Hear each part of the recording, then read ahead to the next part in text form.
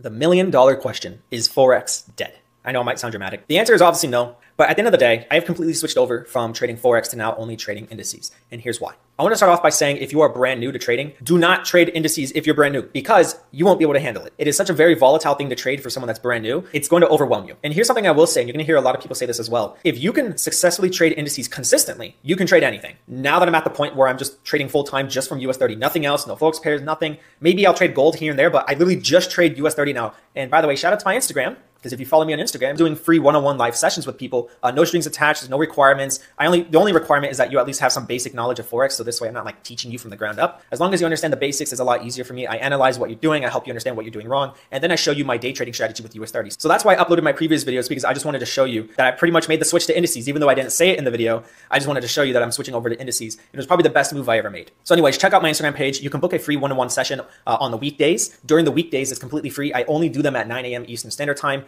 It's just easier for me. And it's also because it's 30 minutes before the stock market opens. So you and I, if you pod, this is my new setup. I don't have to buy some fancy desktop mounting thing for my mic. I just have my mic here and I turn off the air conditioning so you don't hear it humming. I'm getting back into the videos, so hopefully I can get into about 1 or 2 videos per week. My goal is to just not turn this channel into a channel that just pumps out content like there's no tomorrow. Like my goal isn't to make 1,000,000 videos. My goal is to actually educate and show you what I'm doing. At the same time, you get to see what I'm doing behind the scenes on Instagram. So that's why I'm not posting that much. But anyways, that's it. Take care, guys, and I'll see you in the next video. Trade safe.